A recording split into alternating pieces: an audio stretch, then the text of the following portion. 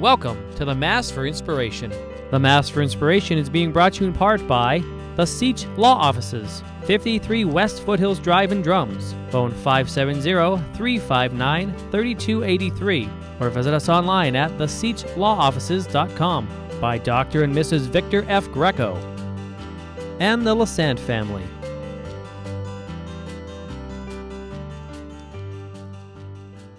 May the grace and peace of our Lord Jesus Christ, the love of God, and the communion of the Holy Spirit be with you. And with your spirit. As we come together to celebrate our God in word and in sacrament, in this Easter season we come to recognize our God who is one with us, our God who calls us to a deeper experience of ourself and thereby discovering Christ. For the times that we have failed to journey and to be one with that incarnate God, let us open our hearts and experience His reconciling love. I confess to Almighty God and to you, my brothers and sisters, that I have greatly sinned in my thoughts and in my words, in what I have done and in what I have failed to do. Through my fault, through my most grievous fault. Therefore, I ask Blessed Mary, ever Virgin, all the angels and saints, and you, my brothers and sisters, to pray for me to the Lord our God. May Almighty God have mercy on us, forgive us our sin, and bring us to everlasting life. Amen.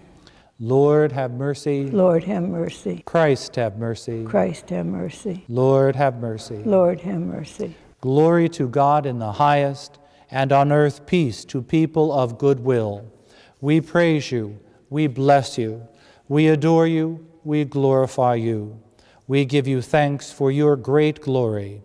Lord God, heavenly King, O God, almighty Father, Lord Jesus Christ, only begotten Son, Lord God, Lamb of God, Son of the Father, you take away the sins of the world, have mercy on us. You take away the sins of the world, receive our prayer. For you are seated at the right hand of the Father, have mercy on us. For you alone are the Holy One, you alone are the Lord, you alone are the Most High, Jesus Christ, with the Holy Spirit, in the glory of God the Father. Amen. Let us pray.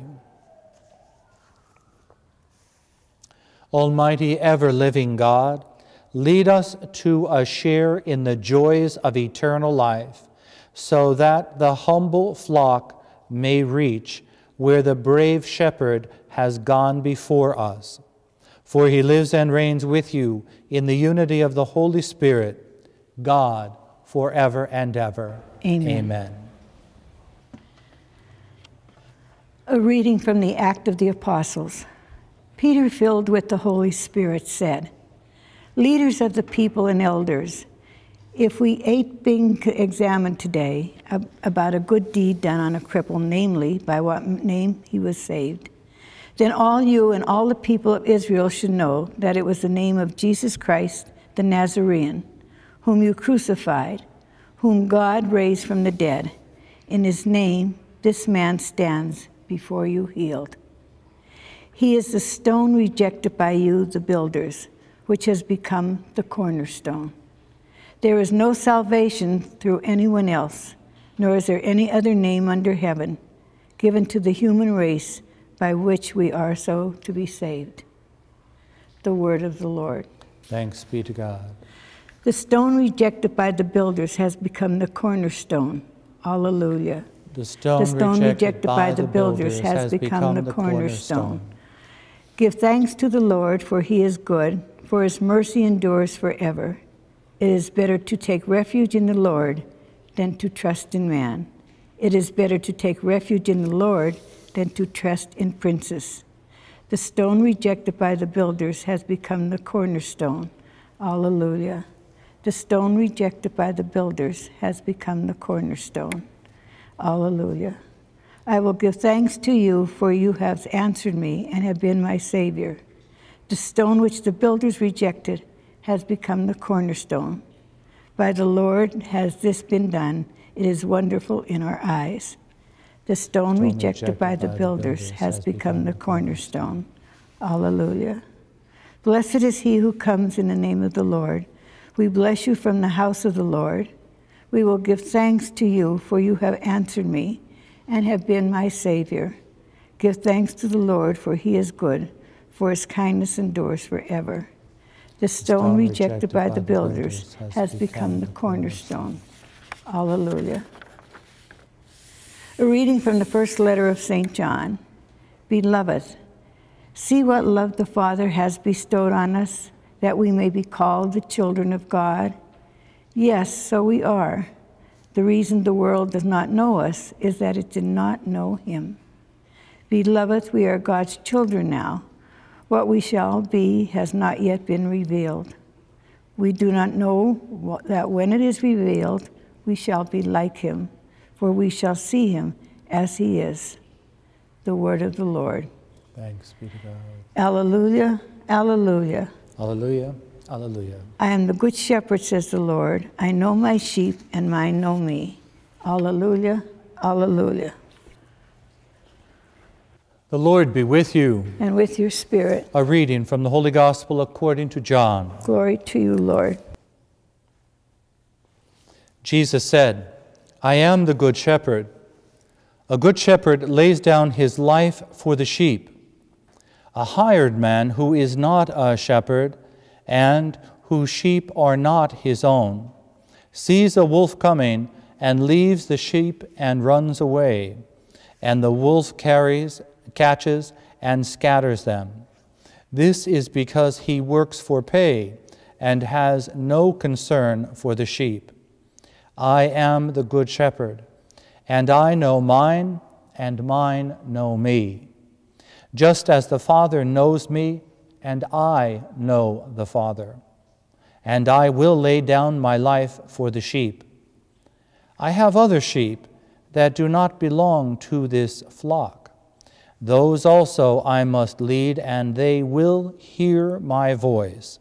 And there will be one flock, one shepherd. This is why the Father loves me, because I lay down my life in order to take it up again. No one takes it from me, but I lay it down on my own. I have power to lay it down and power to take it up again. This command I have received from my Father. The Gospel of the Lord. Praise to you, Lord Jesus Christ. Today we hear that wonderful vision, if you would, that incredible image of our Lord calling himself the Good Shepherd. And in his own understanding of himself, he becomes one with his flock. Isn't that what we just heard? I know mine, and mine know me, and for my flock I will lay down my life. But he also tells us that he has other sheep, other work to do. And so this gives us great consolation, I believe, for the work of the church. To recognize that, yes, we are a part of that flock of the Lord. We are a part of him. And so that causes us to stop and reflect, how deeply am I connected to the shepherd? How intimately do I know him, and how faithfully do I follow him? That really becomes one reflection. The other reflection is the other sheep. What do we do with the other sheep? We hear in the gospel that the Lord knows that there are other sheep, but they will hear my voice, so that they might be one with this flock. A reflection on that might be, how will they hear the voice of the Lord? Clearly they will hear it in their heart, but will they hear the word of the Good Shepherd through the flock that we are one with? Will they hear by word and deed from this flock the voice of the Lord, of the Good Shepherd. That's why it's incredibly imperative that you and I are intimately connected with Jesus, as He is intimately connected to us. The Holy Father, Pope Francis, speaking on this incredible vision, says very simply, we must smell like the shepherd, and the shepherd must smell like the sheep. A good image, isn't it? So that we might know each other and the Lord. We might know each other and the Lord, so that the good works that you and I do represent the Lord, and the Lord is represented in us. And so, understanding that first piece, if you would, we become a part of the voice of the Lord for the next piece, for the sheep that are still struggling to hear the voice of the Lord. You know how difficult it is sometimes for you and I to follow the Lord. You know how difficult it is when difficult times come, when the wolf comes along, in a sense, and tries to scatter us, tries to separate us, tries to catch us unaware. That's why we must always be aware of those distractions and those difficulties in our life, because the first thing that they attack is our relationship with the Lord. The first thing in any difficulty to go is usually the Lord. And the last one we come to is the Lord. So to reflect upon our relationship with the Lord, He ought to be the first. In difficulties, return to the Lord and ask ourselves, not why did this happen to me? It's a different kind of understanding. It's that, yes, this has happened to me. This is an opportunity for me to what? Announce my intimacy with the Lord. Not to reject difficulties, but to embrace them and to some way celebrate them. Because for me to have a relationship with the Lord, it must be through His paschal mystery, His passion, His death, His resurrection. That's how I become one in this flock and one with Him. So that when I rise from those challenges, I then can speak very, very clearly to the sheep that need to hear the voice through word and deed of the flock of Christ. So to be one with Christ in this flock is to be one with Him in His passion, His death, and His resurrection. That's how we know Him. That's the only way we can know Him, because that is the way that He knows us. As He laid down His life on the altar of His cross, we then come to that same altar and offer our life. He says very clearly, I lay down my life. I have the power to do it, and I have the power to rise from this. In that power, we share His grace. His power is His grace. His grace is ours when we willingly lay down our life next to His and rise with Him to His flock. And so, my friends, there's much work to do, but the work is possible. The grace is the potential for you and I to be one with Him in the flock, so that He might know us more intimately as we know Him more intimately, so that we share the mission and the vision of God in speaking to the sheep that are still in need of hearing His voice through our voice and our deeds as we follow the Lord. I believe in God, the Father Almighty, creator of heaven and earth, and in Jesus Christ, his only Son, our Lord, who was conceived by the Holy Spirit, born of the Virgin Mary, suffered under Pontius Pilate, was crucified, died, and was buried. He descended into hell. On the third day he rose again from the dead. He ascended into heaven and is seated at the right hand of God, the Father Almighty. From there he will come to judge the living and the dead. I believe in the Holy Spirit, the holy Catholic Church, the communion of saints, the forgiveness of sins, the resurrection of the body, and life everlasting. Amen. Let us pray that you and I might rely always on the grace of our Lord Jesus Christ to become one with him through his paschal mystery. We pray to the Lord. Lord, hear our prayer. Let us pray that you and I might value all of human life as we come to a deeper appreciation of the life that is in all life, and that is Christ. We pray to the Lord. Lord, hear our prayer. Let us pray for peace in our world. We pray to the Lord. And let us pray for those men and women who protect us and who guard us, and all of those individuals across our world. We pray to the Lord. Lord, hear our prayer. And for the prayers that remain in the silence of our hearts. We pray to the Lord. Lord, hear our prayer.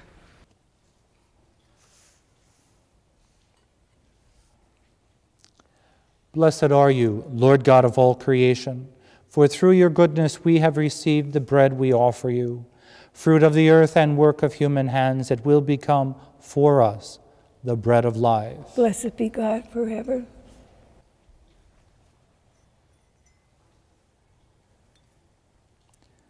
By the mystery of the mingless water and wine, may we come to share the divinity of Christ, our humanity.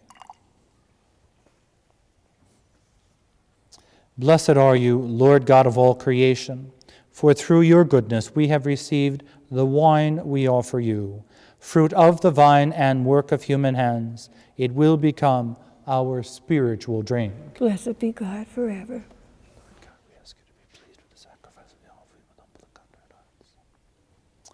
Lord, wash away my iniquity, cleanse me from my sin.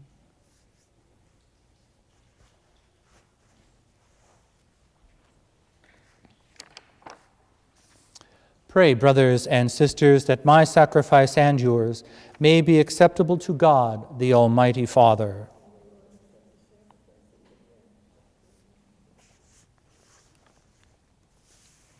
Grant, we pray, O Lord, that we may always find delight in these paschal mysteries, so that the renewal constantly at work within us may be the cause of our unending joy, through Christ our Lord. Amen.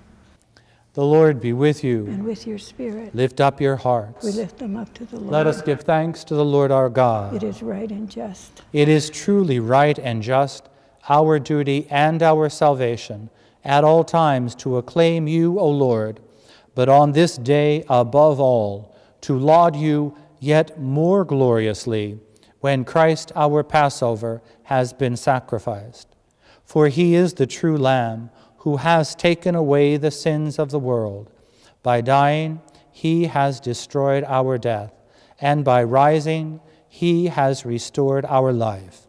Therefore, overcome with paschal joy, every land, every people exalts in your praise, and even the heavenly powers with angelic hosts sing together the unending hymn of your glory as they acclaim. Holy, holy, holy, Lord God of hosts, heaven and earth are full of your glory. Hosanna in the highest. Blessed is he who comes in the name of the Lord. Hosanna in the highest. You are indeed holy, O Lord, the font of all holiness.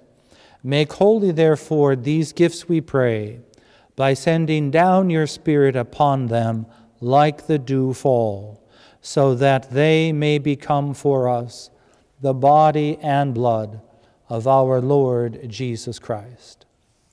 At the time he was betrayed and entered willingly into his passion, he took bread and, giving thanks, broke it and gave it to his disciples, saying, "Take this, all of you, and eat of it, for this is my body, which will be given up for you."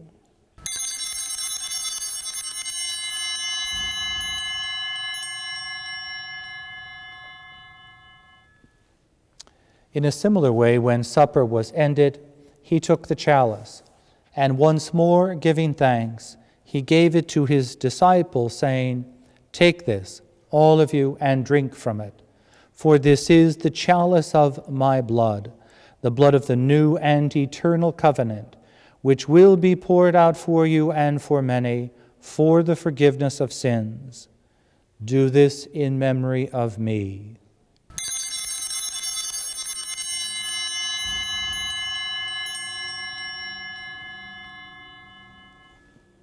The mystery of faith.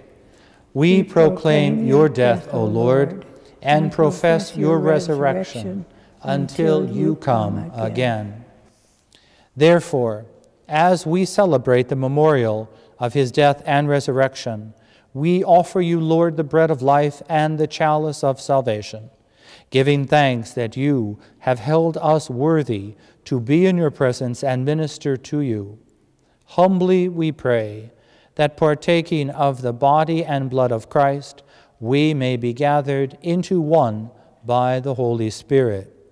Remember, Lord, your church spread throughout the world and bring her to the fullness of charity, together with Francis, our Pope, Joseph, our Bishop, and all the clergy. Remember also our brothers and sisters who have fallen asleep in the hope of the resurrection, and all who have died in your mercy. Welcome them into the light of your face. Have mercy on us all, we pray, that with the Blessed Virgin Mary, Mother of God, with blessed Joseph, her spouse, with the blessed apostles and all the saints who have pleased you throughout the ages, we may merit to be co-heirs to eternal life and may praise and glorify you through your Son, Jesus Christ. Through him and with him and in him, O God, Almighty Father, in the unity of the Holy Spirit, all glory and honor is yours forever and ever. Amen. Together let us pray in the words our Savior taught us. Our Father, who art in heaven, hallowed be thy name. Thy kingdom come, thy will be done on earth as it is in heaven. Give us this day our daily bread, and forgive us our trespasses, as we forgive those who trespass against us. And lead us not into temptation, but deliver us from evil. Deliver us, Lord, we pray, from every evil. Graciously grant peace in our day, that by the help of your mercy we may be always free from sin and safe from all distress, as we await the blessed hope and the coming of our Savior, Jesus Christ. For the kingdom, the power, and the glory are yours now and forever. Lord Jesus Christ, you said to your apostles, "Peace I leave you, my peace I give you." Look not on our sin, but on the faith of your church, and graciously grant her peace and unity in accordance with your will, who live and reign forever and ever. Amen. The peace of the Lord be with you always. And with your spirit. Let us offer each other the sign of peace.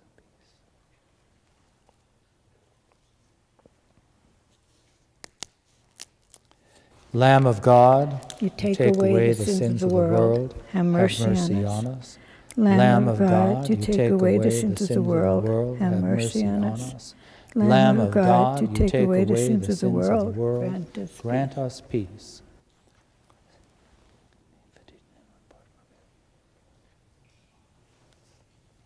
Behold the Lamb of God. Behold him who takes away the sins of the world. Blessed are those called to the supper of the Lamb. Lord, I am not worthy that you should enter into my roof, but only say the word, and my soul shall be healed.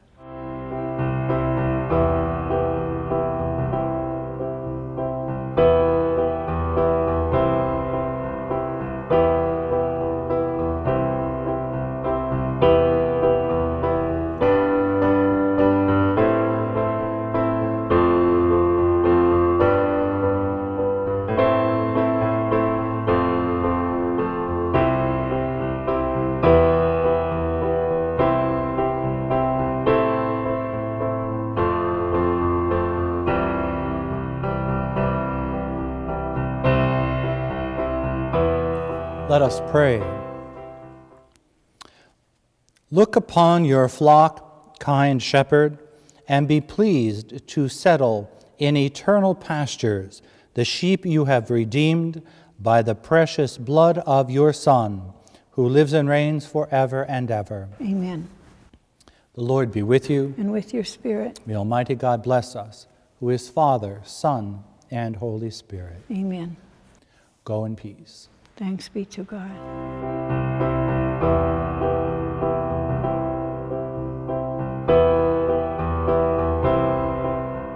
The Mass for Inspiration is being brought to you in part by the Seach Law Offices, 53 West Foothills Drive in Drums. Phone 570-359-3283 or visit us online at theseachlawoffices.com. By Dr. and Mrs. Victor F. Greco.